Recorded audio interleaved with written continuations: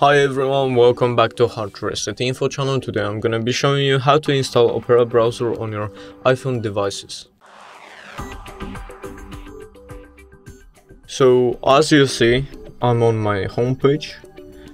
I'll need to look for the App Store, click the App Store app, then search for Opera. Then open the first thing that's pop up, Opera a browser with VPN, install it, click install, and you need to wait a bit for it to install. I have a fast internet, so it doesn't take that much, and right now we should be close to done with installing. And as it's installed, click open. And that's it. Enjoy your new browser, and thank you for this video. Leave a like and subscribe, and see you guys next time.